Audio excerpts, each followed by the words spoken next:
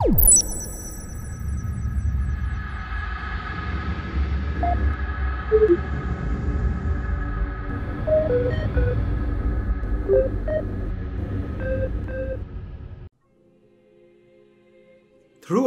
the darkest days of the Horus Heresy, treachery lurked in every shadow, around every corner. It was, sadly,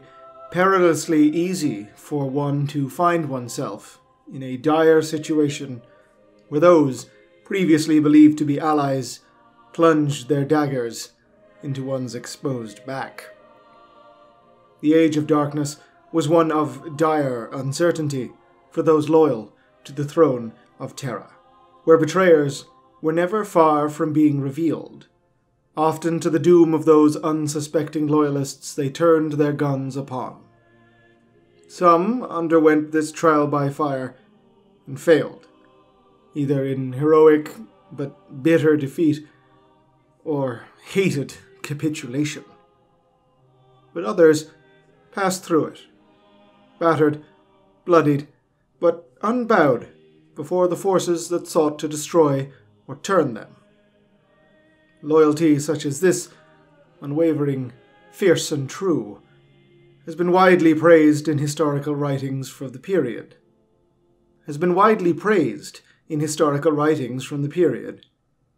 And while your humble servant hopes generally to refrain from the overt sycophancy or needless propagandization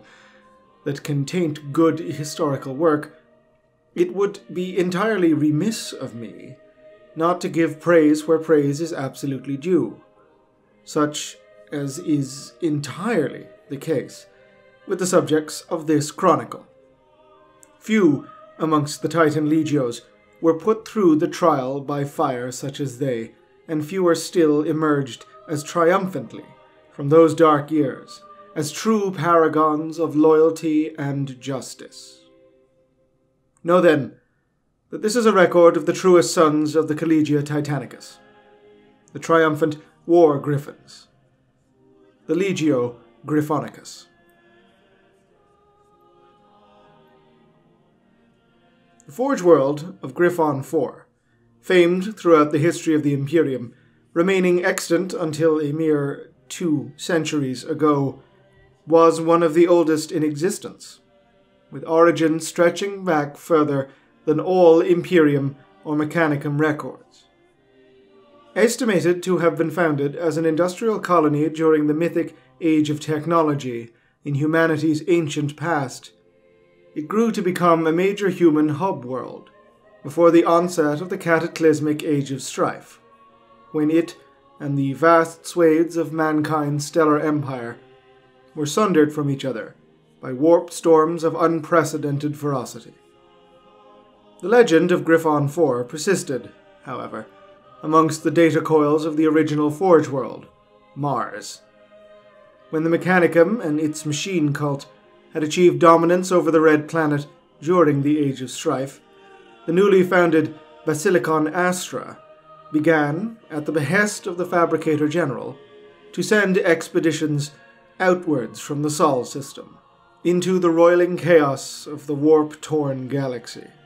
to reunite the Mechanicum with its lost centers of the old human empire. The vast majority of these flotillas were lost to the warp forever,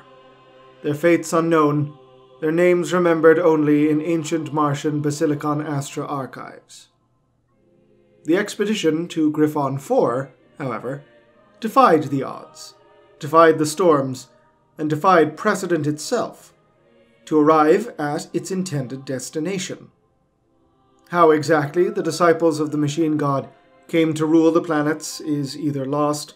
or buried in the deepest of sequestered Mechanicum archives. One can assume, however,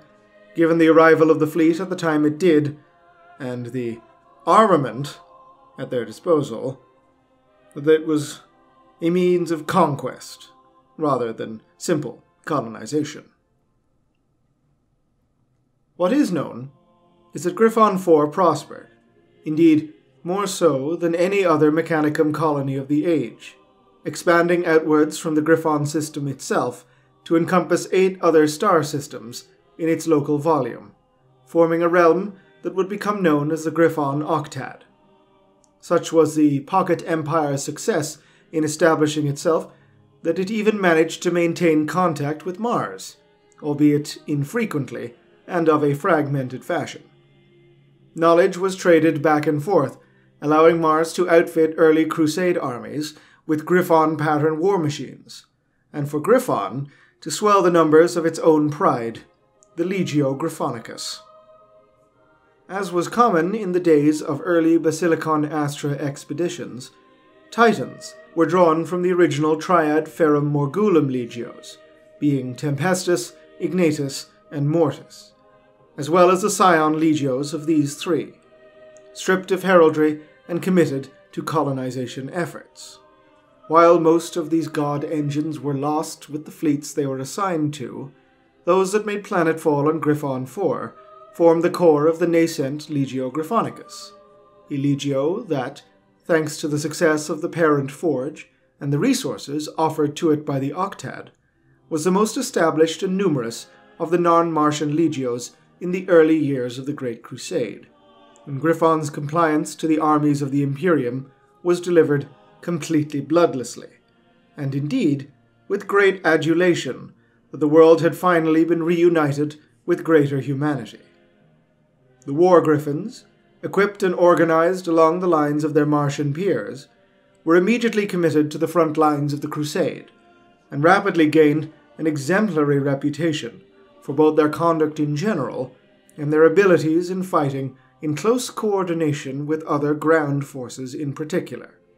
Having spent the latter centuries of the Age of Strife fighting alongside the mortal armies of the Griffon Octad, the Legio had honed this experience to form the core elements of their tactical doctrine,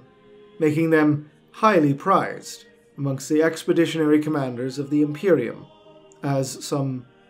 other Titan Legios, especially the numerically extensive and politically powerful Legio Mortis, had dark reputations for being indiscriminate with their firing solutions where Allied troops were concerned. Generally speaking, Gryphonicus was loath to subdivide its material strength, preferring to fight as a heavy engine support contingent wherever possible. Given this preference, and the Legio's pervasive reputation for close infantry combined arms operations, demand for their support in the largest campaigns and invasions of the Crusade grew rapidly. As they did not wish to split their strength, Imperial commanders would often assign them to campaigns that required the use of dozens of Titan-class war machines, blooding the Legio on a dozen fronts, often with astonishing success. Their conduct during the Rangdan Xenocides of the 860s of M30 earned them commendations from the 1st Legion Dark Angels, 7th Legion Imperial Fists, and 14th Legion Death Guard, with the former in particular owing an especial debt of gratitude for multiple actions where the presence of the Legio's Titans helped at least mitigate the staggering loss of life the Dark Angels endured during those conflicts. Perhaps owing to the aforementioned deployment preferences, a fierce crusading martial culture developed in the War Griffons, one noted by other legios in the Collegia Titanica as being more akin to the comportment of a knight household than the servants of the god machines of Mars. The engines of Gryphonicus possessed perhaps the most intricate heraldry of any legio during the Crusade era, the armor plating of the Titans resplendent with battle honors, campaign marks, kill counts, and other heraldic symbology, again more usually seen upon the hulls of Imperium and Mechanicus knight suits. While disciplined to an admirable degree, especially compared to other legios such as the Legio Furians or Surtuvora, fierce rivalries developed amongst the princeps and moderati of the legio, which, in order to prevent this spilling over and negatively impacting battlefield coordination, the War Griffons developed an intricate system of honor bouts and duels, to help resolve and mitigate. While this did serve to diffuse the often legendarily tense rivalries between engine crews or different maniples, it was not a perfect system, and there exist many reports of Gryphonicus Titans clearly attempting to outdo each other upon the field of battle, in many cases refusing to be the last to retreat, even in the face of overwhelming enemy strength. That being said, the bellicose nature this engendered rarely came at the expense of the actual objective, and in many cases served only to elevate the War Griffons in the eyes of the mortal troops of the Imperial Auxilia, for whom the engines of the Legio, striding forth bedecked in banners and honours, blaring their war horns at the foe, appeared as avatars of the righteousness of the Great Crusade and the truest manifest destiny of our species. During the very height of the Crusade era, Gryphonicus was designated by the Officio Militaris and Collegia Titanica as a Primus Grade Titan Legion, placing it firmly amongst the most powerful military bodies not only of the Collegia, but of the Imperium itself. Gryphonicus's material strength was thus on par with the Legio Crucius, Warmongers, and Legio Magna, Flaming Skulls, and surpassed only in size by the Legio Mortis, the bloody right hand of the Fabricator General of the Mechanicum himself. The War Griffons' total operational strength was placed at 176 Titans. Roughly 50% of this was comprised of Reaver Mark engines, and the remainder being split between Warlord mainline Battle Titans and Warhound Scout Titans, with a notably high number of the powerful Nemesis and Imperator-class Super Titans.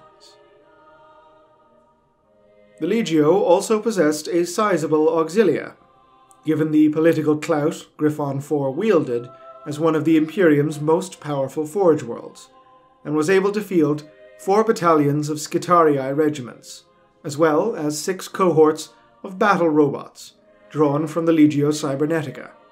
notable in both cases for favoring robust and easily maintained STC pattern weaponry and equipment over the more esoteric weaponry employed by other Mechanicum tagmata, in keeping with the traditions of military service within the Griffon Octad. Gryphonicus's fleet elements were also quite sizable, with the Titan barks operating under its own banners, as opposed to that of the parent forge, as was the case with other legios. These factors, namely its incredibly robust auxiliary and fleet, were crucial in granting the Legio a level of independence almost unknown to others of the Collegia,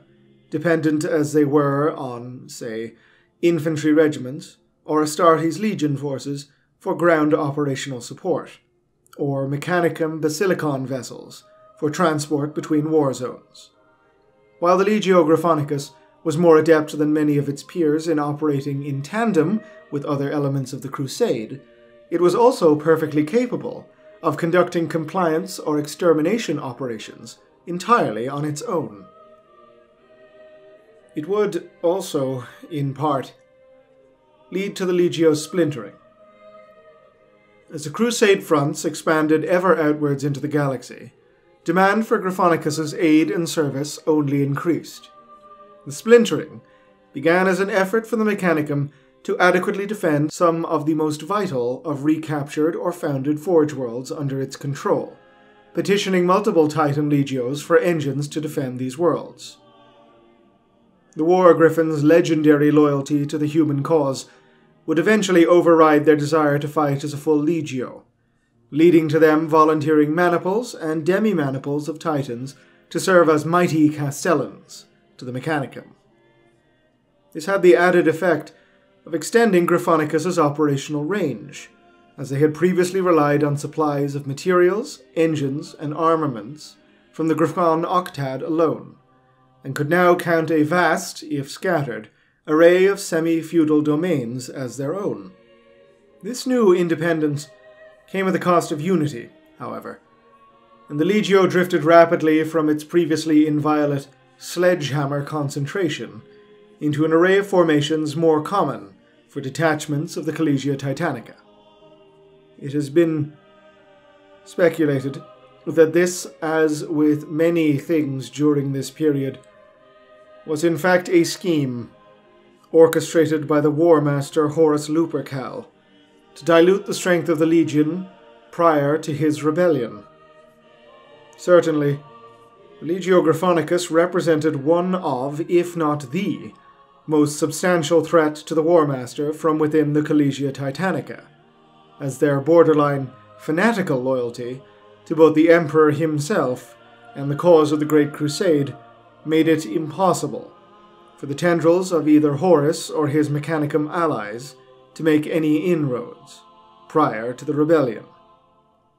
As such, it is entirely plausible that, with the traitor's pervasive control of the highest reaches of the Mechanicum hierarchy, that Horus was able to lean upon his allies in the Red Planet to ensure the subdivision of Gryphonicus was handled in such a way as to diffuse the threat they represented to his own force once the dread day would come. But that, as with the tales of heroism and devastation that would come to typify the Legio's conduct during the Great Heresy, is a record for another day. Until such a time, Ave Imperator. Gloria in excelsis terra.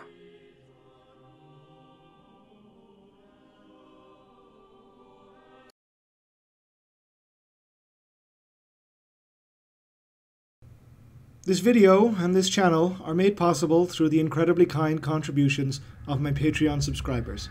If you'd like to help support the channel, head on over to patreon.com/Oculus Imperia.